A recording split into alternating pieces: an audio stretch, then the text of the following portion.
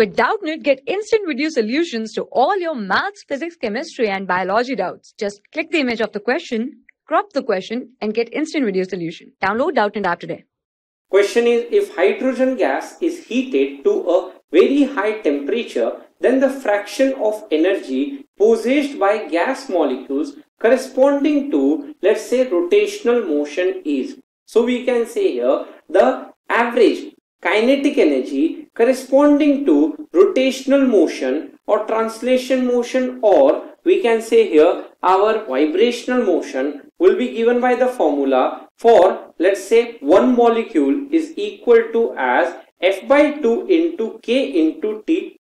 Now here it says at very high temperature, that means we can say here there will be translational, rotational as well as vibrational degrees of freedom activated for hydrogen gas. Now since hydrogen gas here is our diatomic, hence the degrees of freedom corresponding to translational will be 3, rotational will be 2 and vibrational will be 2. Hence the net degrees of freedom will be equal to, let's say, 7, and corresponding to rotational degrees of freedom will be 2. So here we can say fraction corresponding to rotational motion means here we can say as energy corresponding to rotational divided by net total, let's say, average kinetic energy.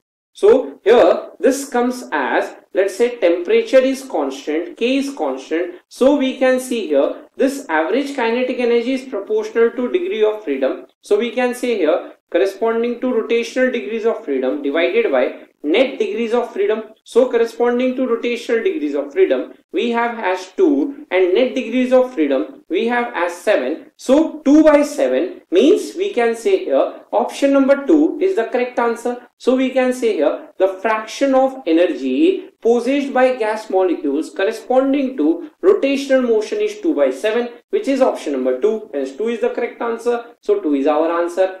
For class 6 to 12, IIT JEE and NEET level. Trusted by more than 5 crore students. Download Doubtnut app today.